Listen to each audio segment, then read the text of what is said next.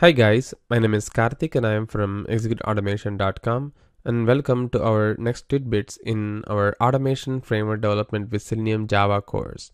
And today we'll be talking about Java 10 local variable type inference. Before watching this part, I would request you to watch the previous videos of this particular course, since this video is going to talk exclusively just the local variable type inference, not the other area of the course. Alright, so let's get started.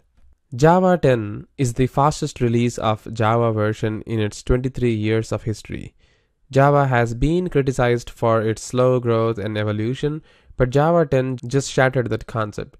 Java 10 is a release with many futuristic changes, the scope and impact of which may not be obvious but are far-fetching.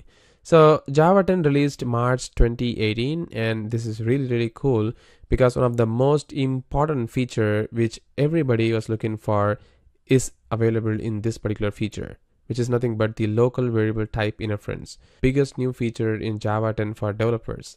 It adds type inference to declaration of local variables with initializers, and local type inference can be used only in the following scenarios. There is a limitation, so this is really cool. At least we have something in our place right now.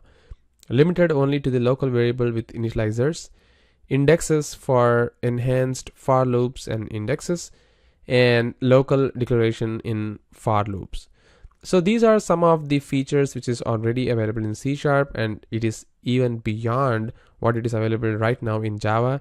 But at least we have this particular feature in Java 10, and this is going to be really helpful because the code that we were writing so far, which is looking something like this, as you can see, for every single variable which we require the type to be of this type. For instance, file type is going to be like file dir is equal to new file. Similarly, file writer is equal to new file writer. So these are some of the things we are specifying. The types explicitly is now going to be transformed into something like this. As you can see, we can use the var keyword there, and we can specify var dir is equal to new file. Similarly, var log file is equal to new file. So the new file which is available over here is going to be of type file, and this particular variable is going to be of type file as well. Similarly, this is going to be of type file writer, and so on and so forth. So this var is going to be a implicit type variable which is available in C# earlier, and it is currently available in Java. It's really cool. So if somebody is from C# background, again, don't take me that I'm comparing C# suddenly in here. This is the feature which is already available in most of the programming languages, and it is currently available in Java. That's really a welcoming news. So let's not wait anymore and start writing the code and understand how things work. So for that, I'm going to flip to IntelliJ IDE.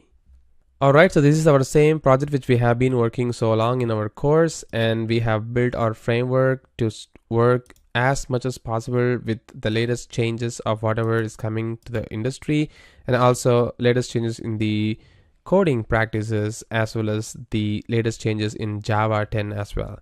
As we are improving our season 2 of our Udemy course with the latest changes, this change is really helpful because we need to change our framework to support the latest version of Java as well.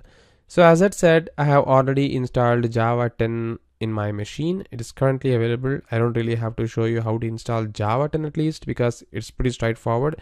It's pretty much like how you did all the Java installation. So that's straightforward it is. So I have already installed that.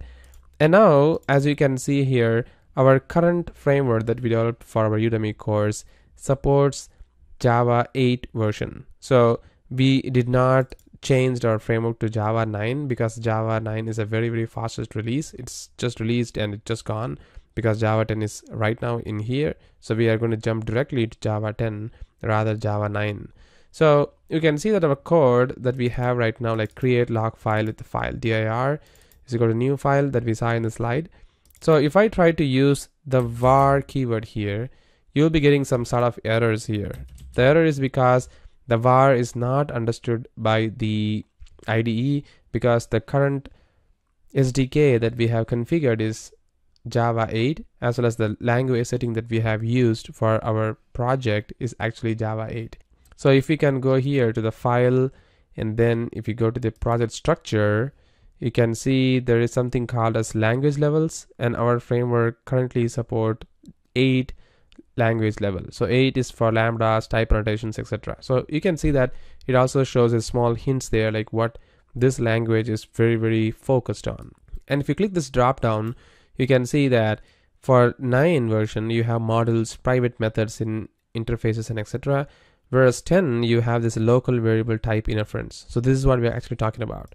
So if I select this, you can see that this particular Udemy course is imported from Maven, and any changes made to this configuration may be lost or going to be re-imported after that.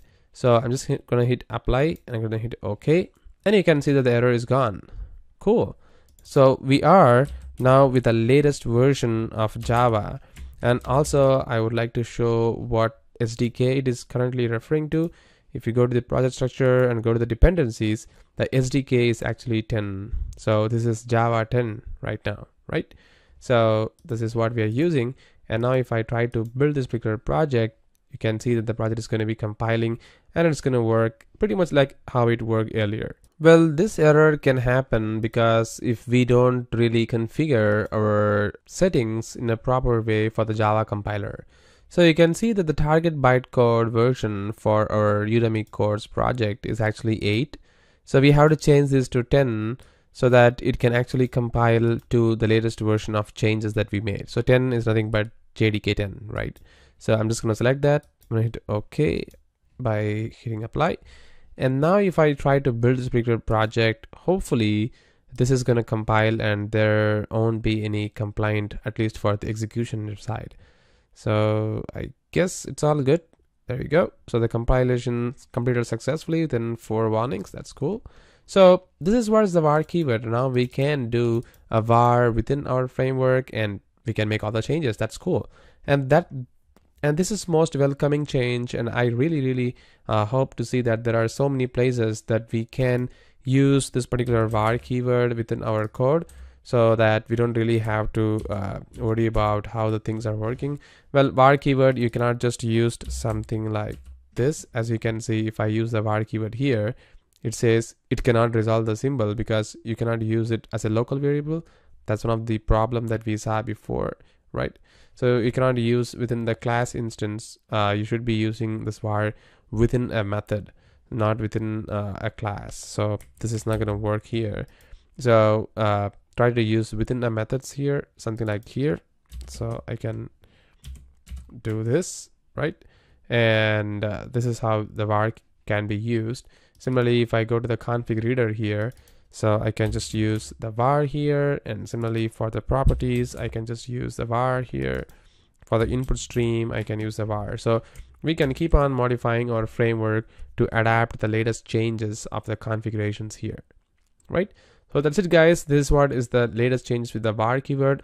So we are going to make the whole framework to use the latest version of the var keyword changes, and I'm going to upload the same source code within our Udemy course. So once again, thank you very much for watching this video, and have a great day.